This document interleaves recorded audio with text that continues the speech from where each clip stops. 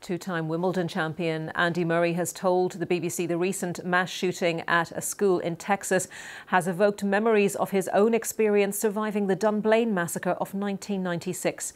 In a wide-ranging interview, he also shared his thoughts on the decision to ban Russian and Belarusian players from Wimbledon following the invasion of Ukraine, and shared his own ambitions for the future. Laura Scott reports.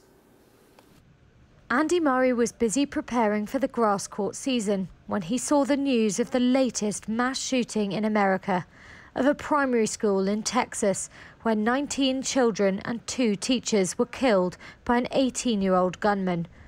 On social media, Murray described the incident as madness, and one survivor's account in particular brought back painful memories of the horrific shootings that took place at his own school in Dunblane in 1996. Unbelievably sad and disappointing, and it just makes you feel angry and incredibly upset for the parents. And I heard something on the radio the other day, and it was a child from that school, and I experienced a similar thing when I was at Dunblane, and a teacher coming out and waving all of the children under tables and telling them to go and hide, and it was a kid telling exactly the same story about how she survived it. And they were saying that they go through these drills as young children, as 7-8-year-old children, and it's how is that normal that children should be having to go through drills in case someone comes into school with a gun?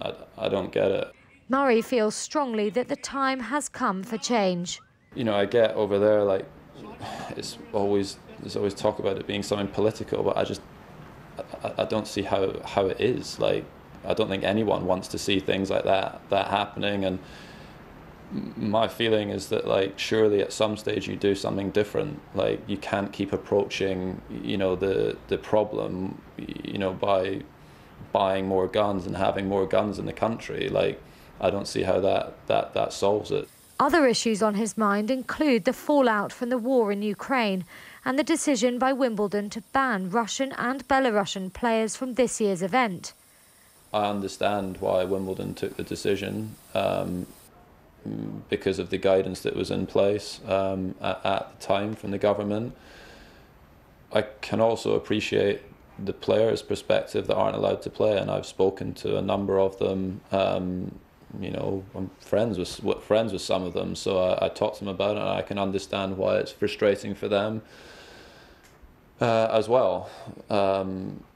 I don't think there was necessarily a right decision, and yeah, it's a very difficult one. As punishment, there will be no ranking points available to players at SW19 this year, but Murray thinks it will have little consequence or benefit. In terms of the points, ATP removing the points from Wimbledon, I don't think it's what the majority of the players wanted, and I'm not quite sure who actually benefits, because I think all of the players will still turn up and play, so I'm not sure how beneficial it is. The former world #1 was speaking after a confident victory at the Surbiton Trophy, a tournament he's playing for the first time since he was 17. Now 35, he's back because he knows he needs matches under his belt before Wimbledon. I do have high expectations for myself, and hopefully I can perform well the next few weeks. And that's kind of I guess, second week of a slam and stringing wins together. Yeah. Yeah. I mean, I want to do better than just making the second week.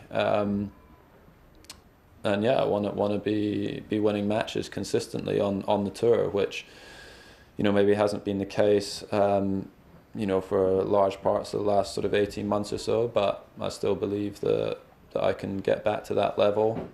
Even if Murray's ambitions haven't diminished in recent years, his chances of fulfilling them have so often been hampered by injury, so his goals on the grass do rely on his body holding up. Physically right now I feel like I'm in good shape. That wasn't the case coming into the grass court season last year, so I'm happy that I feel good. Like I said, I got a lot of sort of practice on the grass under my belt this year, and hopefully the body stays that way. Murray's sporting focus isn't only on tennis, with Scotland facing Ukraine in the World Cup playoff semi-final tomorrow night. I think my brother's already booked tickets just in case. Scotland get there, but I might be playing here, so I don't know if I'll get the chance to watch it, but I'd love to. I mean, Scotland haven't played in a World Cup since, I think it was '98, but it's a long time ago. Yeah, so I was like 9 or 10 years old at the time, so I'm hoping they can do it. They got a good team now, so let's see. As he embarks on another bid at Wimbledon glory, it's clear events around the world are never far from Murray's mind. Laura Scott, BBC News.